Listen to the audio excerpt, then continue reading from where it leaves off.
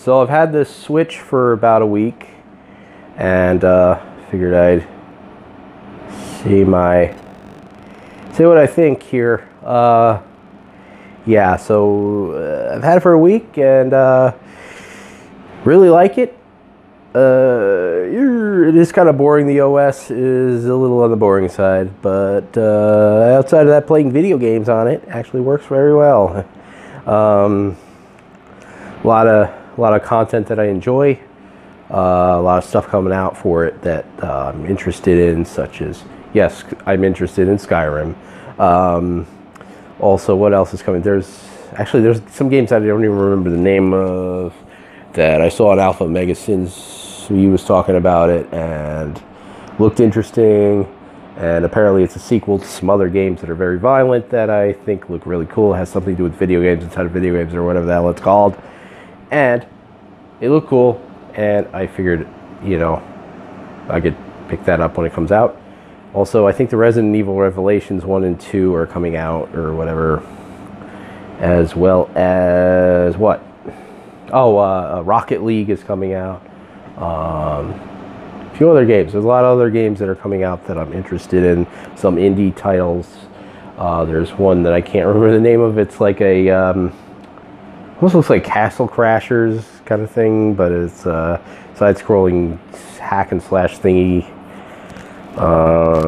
stuff like that. And yeah, so there's also a lot of Neo Geo games that I like. So picked up a few of those, got a lot of them on my wish list. The games I have right now, right here, the physical releases are Zelda Breath of the Wild, surprise, and Mario Kart 8 Deluxe, surprise. So I have had no like physical problems with the Switch as far as some kind of defect goes. I'm kind of jumping ahead of myself because I was talking about games and now I got into defects, but I just wanted to point out no physical defects. Problems, yes. Physical defects, no. But we'll get back to the games here. I have Fast RMX. This is a physical thing, Mario Kart 8. So then I have Metal Slug 3, Samurai Showdown.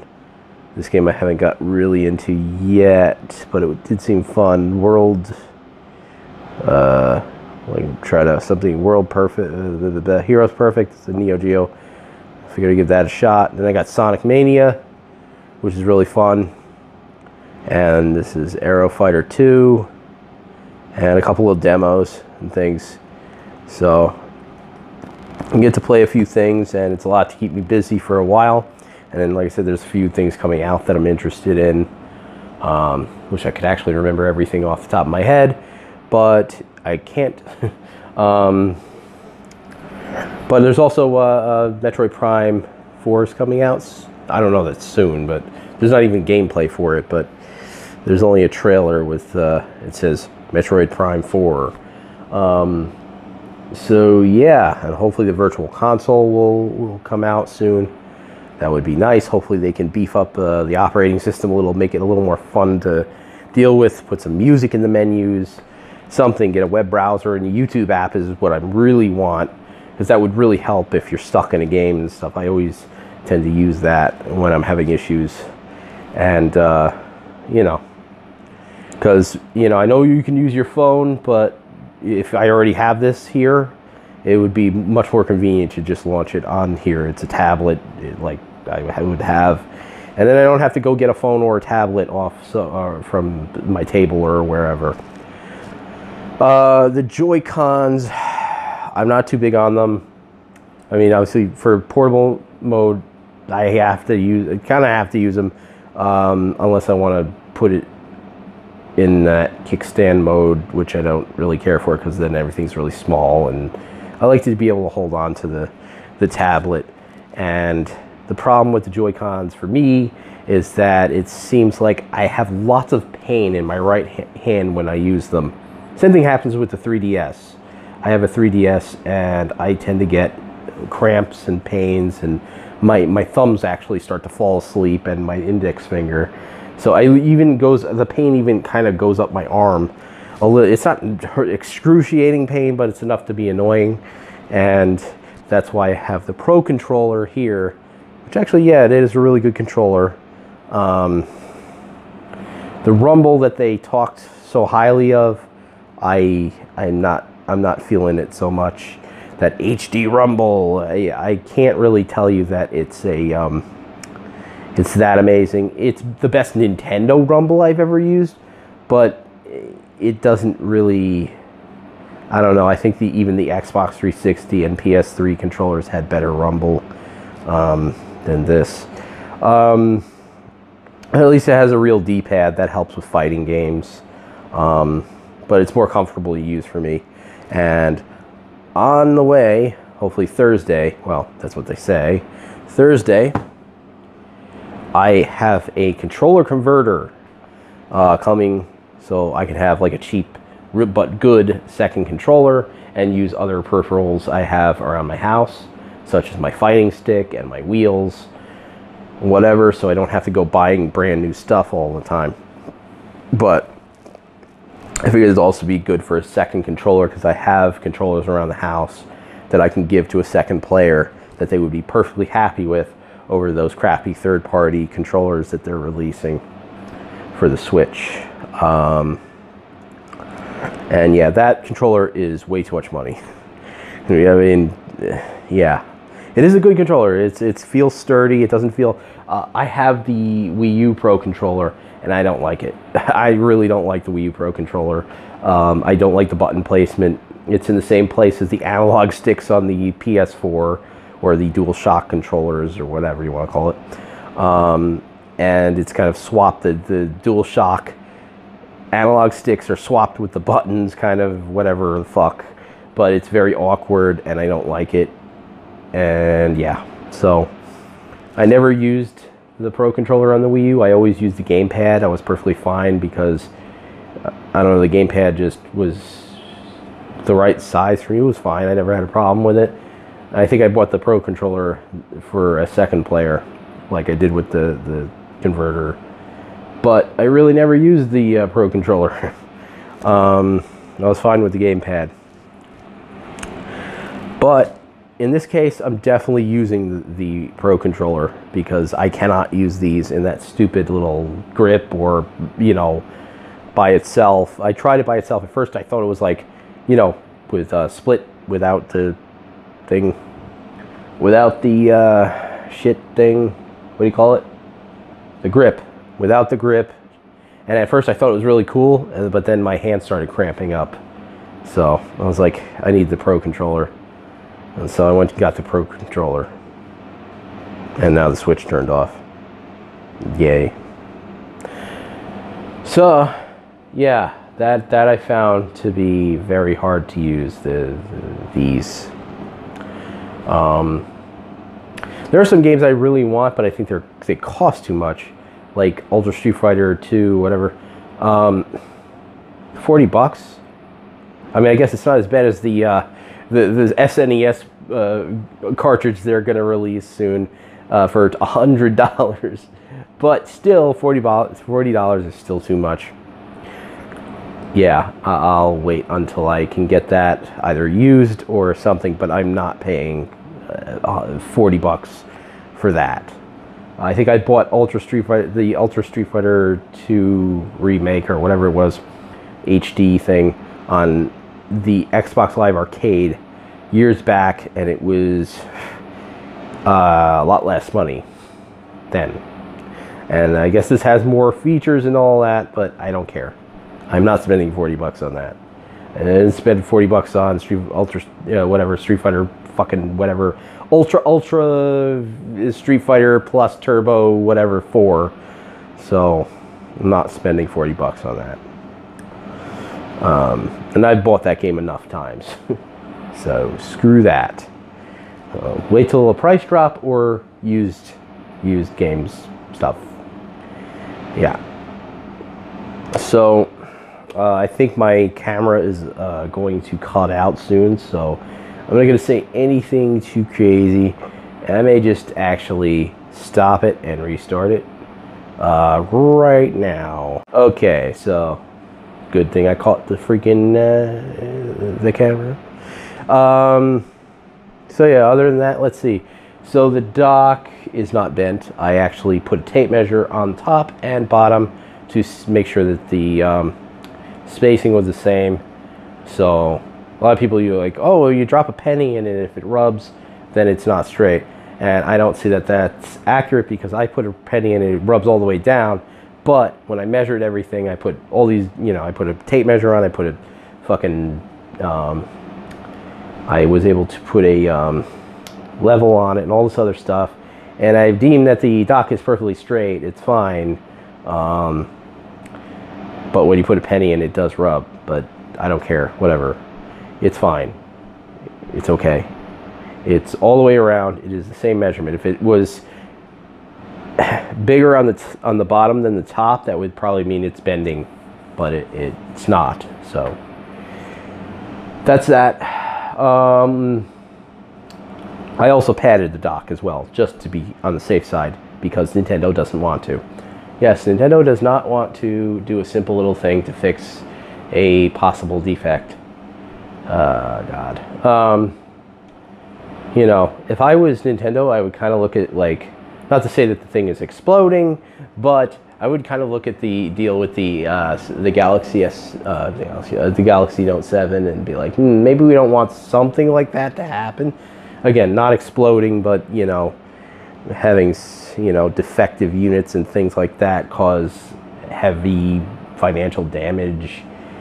You know, you may want to, I don't know, you may want to just put some padding on the dock. But because Nintendo won't do it, I guess we have to.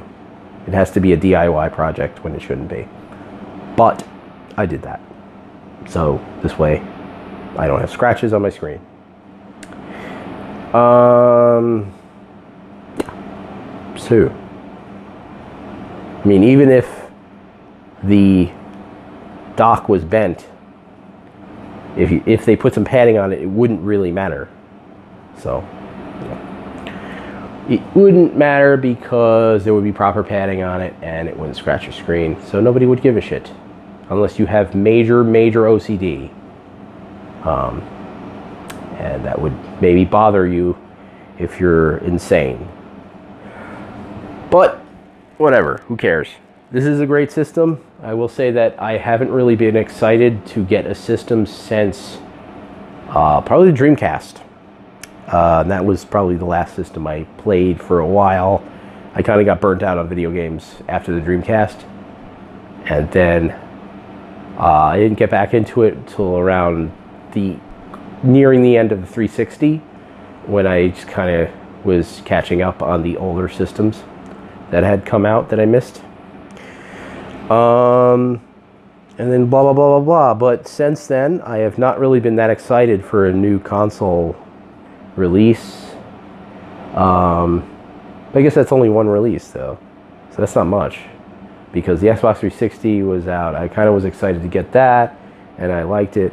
And then I got a PS3 as well. And then the PS4 came out, and the Xbox One, and I wasn't too interested. And I bought a PS4, and I wasn't feeling it, and I didn't really play it much, and kind of sold it. And then this came out, and I was like dying to get it. Then I finally got it, and I'm really happy to have it, and I've been playing the shit out of it. So, yeah, whatever. Really like the idea of a high-end experience on the go, like console, like newer console style game on the go type thing, not just like the Sega Nomad or something. I had the Sega Nomad as a kid, and I hated it because it was just too damn big. Wasn't fitting well in my pocket. Sold that because, yeah. Although my friends liked it, I showed it to them. They were like, "Oh, awesome! Sega Genesis games in their pocket." They're like, "Yeah, the console dies in like not even a half an hour. It's great. Let me go buy some more batteries."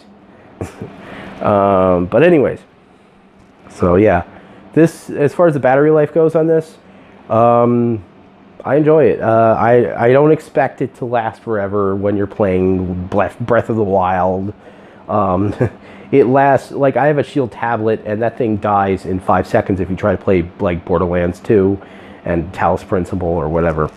That thing dies really fast, way faster than the Switch. So I expect it to not last friggin' 5 hours or whatever. So, yeah. If I need to, probably get a power bank. But, yeah, whatever. So, and I mean, if you play the other games, like some of the less demanding games, like the Neo Geo games and stuff, it's fine. So, there's stuff that's not as demanding that you can play. But when you're playing these huge open world games and all this other stuff, these graphically demanding games, it's going to die. It's going to die, and 3 hours is quite amazing for running off of power on a battery, whatever. Yeah. My usage of this has mostly been on the television. I didn't think it would be. I thought it was mostly going to be portable mode or whatever.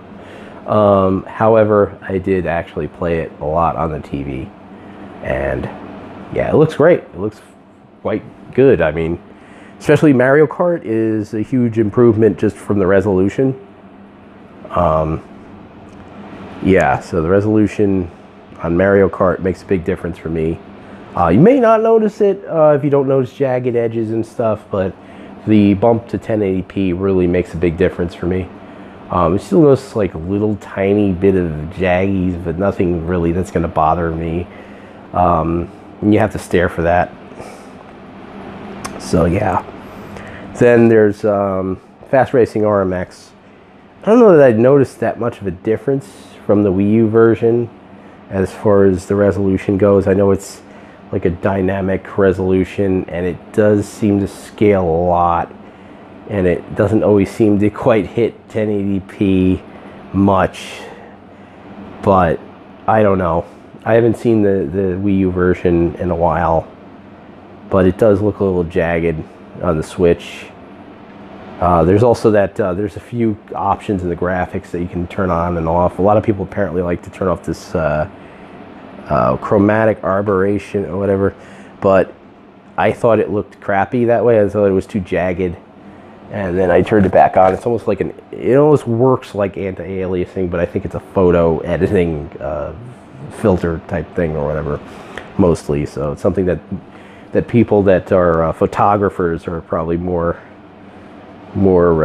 knowledgeable about. And it apparently doesn't even work in that kind of way in photography, but whatever. I don't know.